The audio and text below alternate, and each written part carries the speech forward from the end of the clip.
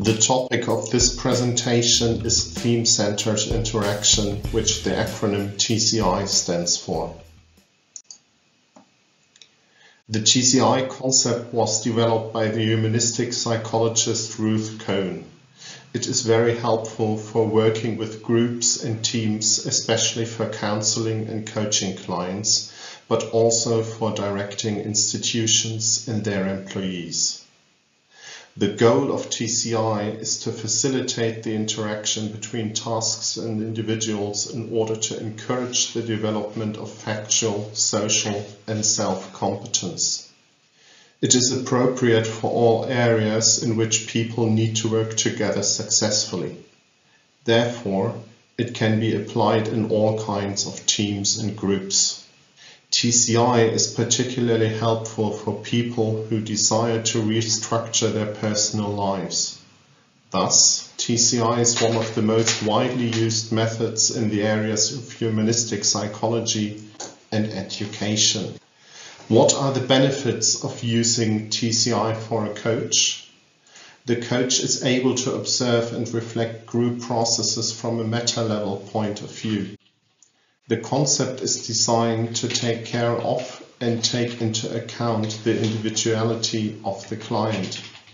Using the concept allows to enhance the performance of coaching processes and to gain more efficiency.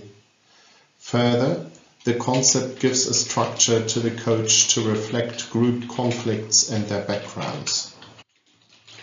Every group is defined by 4 factors: I, the individual, we, the group interaction, it, the task, and the globe, the context in which all takes place. The triangle of I, it, and we is placed in a circle symbolizing the globe that embraces the organizational, physical, structural, social, political, ecological surroundings. In a narrow and wider sense, it stands for conditions of influences on the human teamwork of the group, which in turn are influenced by the work of the group. The globe can create disturbances and it can upset dynamical balance, shifting weight to one corner of the triangle. Thus, one must always be conscious of the globe and the constraints it produces and take these into account. Appreciation and support of the equilibrium among the I, we, it factors in context represents the basis of the TCI group work. The task of the coach or the group leader is to pay attention to the dynamic balance among the 4 factors. The term dynamic means that balance is not static like a scale, but similar to a bicycle, a part of the process.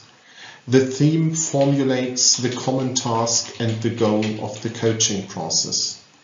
It ought to address the participants holistically and to recognize where they are in their development in order to take the next step. Transferring it into our coaching approach, the theme of the coaching is connected to the individual goal and the general theme of the work group or the peer group. The theme gives a productive focus on the coaching, yet it must be balanced with other needs. The we of the group develops from the centering around the theme and is why TCI is termed theme-centered. Finally, the theme on which the group is working is influenced by all 4 factors, not only by it. This point is specific to TCI. The coach or group leader considers her or himself to be a part of the system. Thus, he or she is both participant and group leader. As a participant, the coach acts as a model according to the postulates, and he or she selectively and authentically adds his or her thoughts and feelings. As a leader, the coach senses, formulates and presents themes that will support the group process. He or she suggests possible structures and makes sure that they are maintained. He or she observes the balance among I, we, theme and globe. The postulates arise from the need to recognize reality, not dogma, as an authority. Be aware of your own internal and external situation and make decisions responsibly, taking both the other person and yourself into account. In short, be your own chairperson.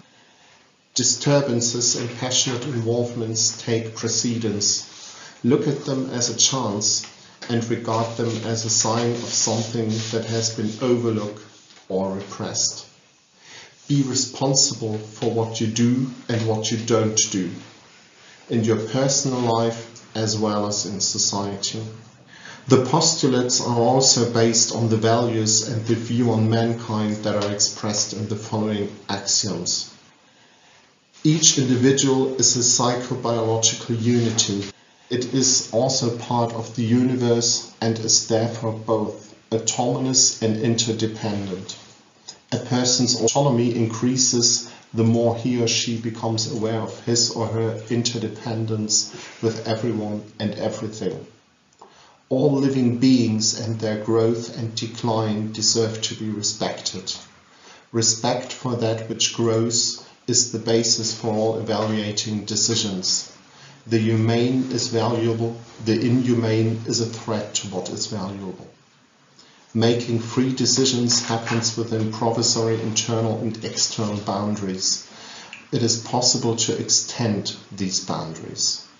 The following auxiliary rules are instructions for implementing the postulates that are based on the axioms. First one, represent yourself when you speak. Speak in the I form and do not use we or one. Second, when you ask a question, say why you ask and what the question means to you. Speak for yourself and avoid interviewing the client. Third, be authentic and selective in your communications. Fourth, hold back your interpretations of others. You should express your personal reactions instead. And also hold back on generalizations. Fifth, watch your body language and that of the others. Your own body language reveals your feelings and meanings to the others. Other people's body language reveals their feelings and meanings to you. Sixth, when you say something about another person, also tell what it means to you. Seventh, private exchanges take priority. They may be annoying sometimes, but usually they are very important. They would not happen if they were not important. Even if side discussions are ostensibly disturbing, they are usually important for the deeper levels of communication. They may bring new stimuli, emphasize ambiguities and misunderstandings, or expose a disturbed interaction or relation. Last but not least, only one person should speak at a time. We like to close this presentation with a famous quote of Ruth Cohen in this respect. She said, "Auxiliary rules help when they help and are not meant to be enforced as laws."